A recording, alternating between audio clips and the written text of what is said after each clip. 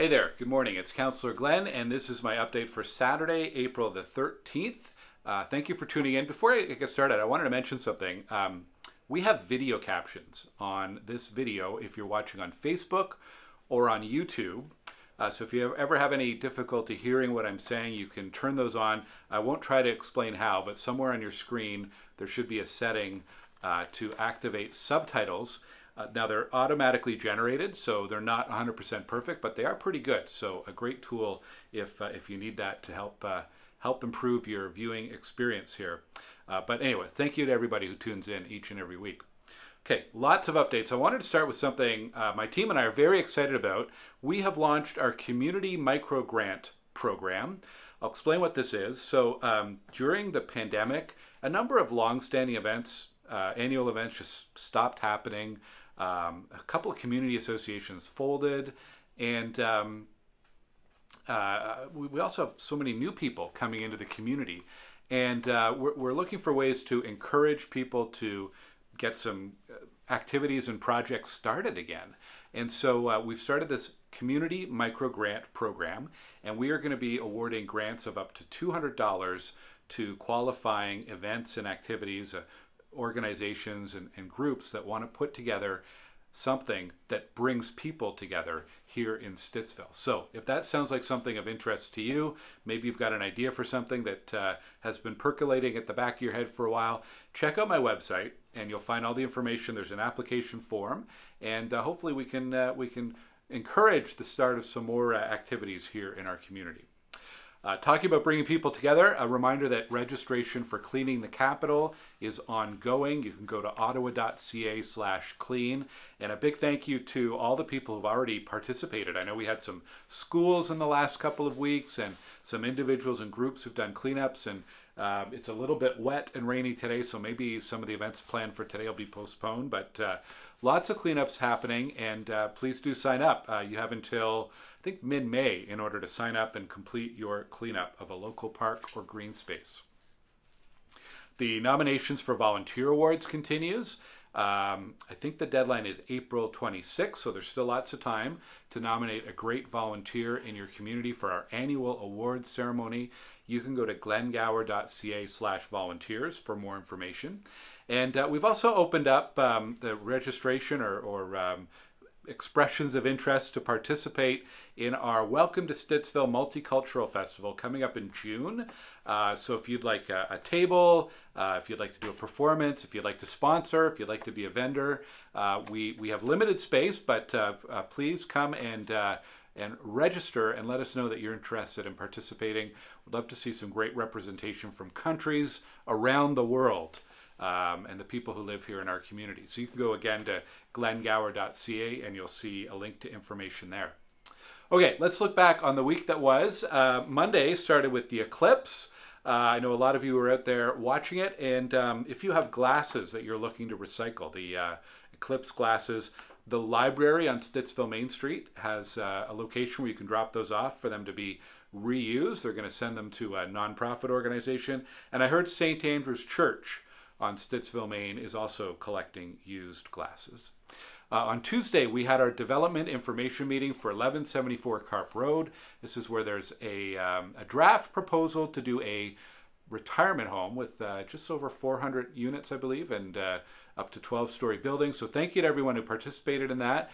You can watch a video from that meeting on my website or on YouTube. And we've also shared the applicant's presentation deck, quite a detailed document. So if you live nearby, you're interested in this development, please check that out. On Wednesday, the Stittsville Kiwanis Youth Center hosted an open house, and I hear we had a lot of people turned out there, which is great.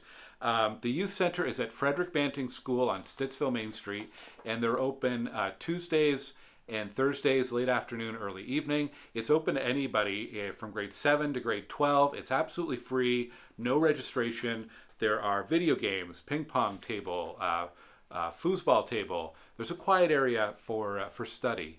So lots of things for kids. There's some volunteers there, lightly supervising, but really it's a place for youth in our community to hang out.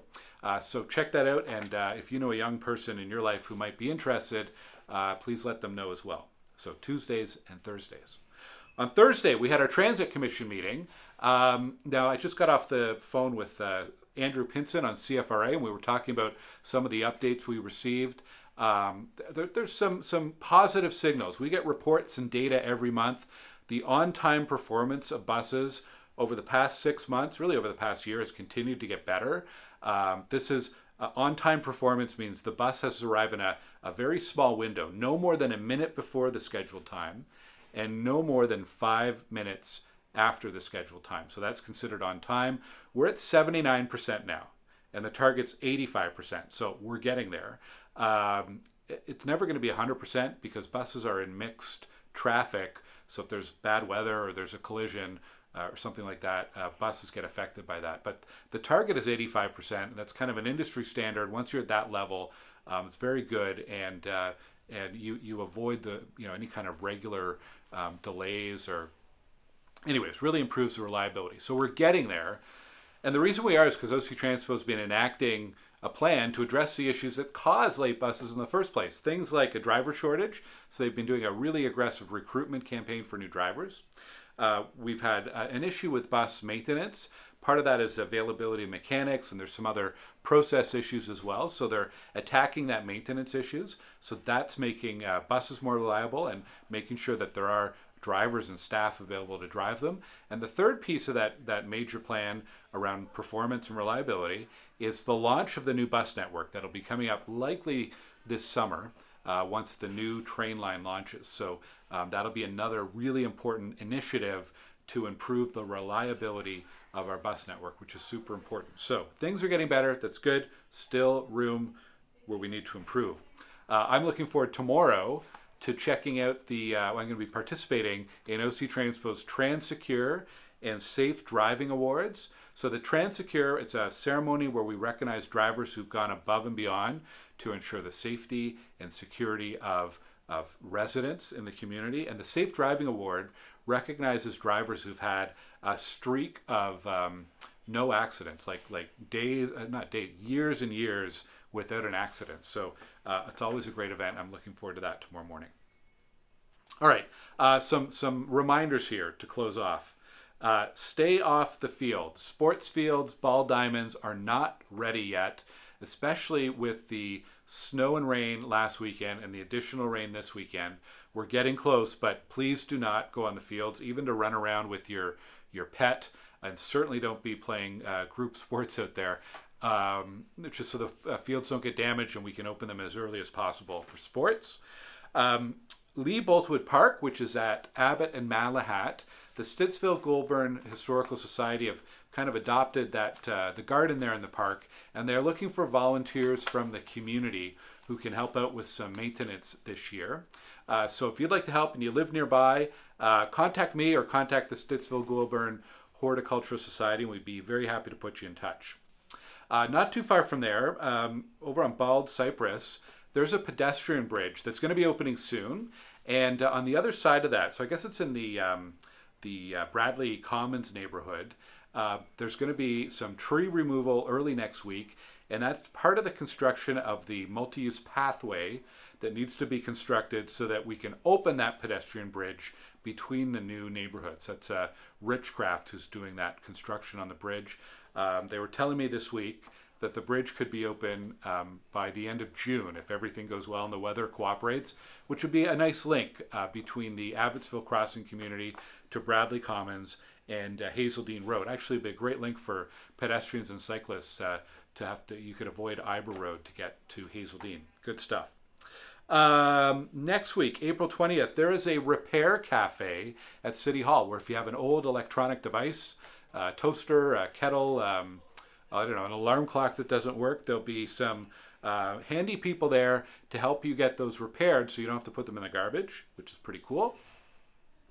And I want to remind you about the Waste Explorer, which is a tool on the City of Ottawa's website where if you've got something that doesn't normally go into the garbage, like hazardous waste or an unusual bulky material or maybe some old electronics, you can go to the Waste Explorer at ottawa.ca and plug in what that item is, and you'll see locations in the city where you can take that for recycling. A really good tool.